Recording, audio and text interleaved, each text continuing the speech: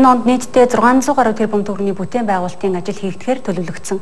Тэгвэл сургууль цэцэрлэгүүдийн барилгын ажлын тендер шалгаруулалтын ажлууд ямар шатанд явааг салбарын сайтаас тодруулсан байна. 2020 оны төсөвт боловсрол хойшлуулахын спортын салбарт 600 гаруй тэрбум төгрөгийн өртөг бүхий 600 орчим сургууль цэцэрлэг, спорт зал, соёлын төвийн барилгууд баригдахаар байгаа юм а. Тэгвэл коронавирусын халдвар болоод хөл хорионоос үүдээ тендер шалгаруулалтын ажлууд удаашрж цаашлаад товлсон хугацаанд сургууль цэцэрлэгүүд ажилтнанд орж амжихгүй байх вэ гэдэг болгоомжл байдаг. Тэгвэл салбарын сайдын зүгээс шинээр баригдах хөрөнгө оруулалтын ажлууд бүгд цаг хугацааныхаа дагуу тендер шалгаруулалтын ажил нь үргэлжилж байгаа гэдгийг онцоллоо. Тодорхой аймаг орон нутгийнх нь хөрөнгө оруулалтын ажлууд аймаг орон нутг руу нэрхэн шилжсэн байна. За томоохон гэдэг юм уу улсын чанартай томоохон зарим барилга манай салбарын хөрөнгө оруулалтын ажлууд төрийн худалдаа авах ажиллагааны газар руу шилжсэн. За нийслэлийн бас төрийн худалдаа авах ажиллагаан дээр байгаа.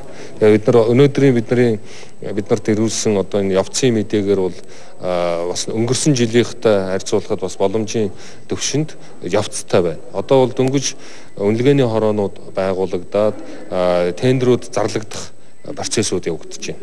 Үнэлгээний хороо байгуулагдаад ажлын даалгавар боловсруулаад тендер зарлагддаг тийм ээ. Тэгээ бүх хөрөнгө оруулалтын ажлууд шилэнгээр олон нийтэд нээлттэйгээр ил тод явж байгаа.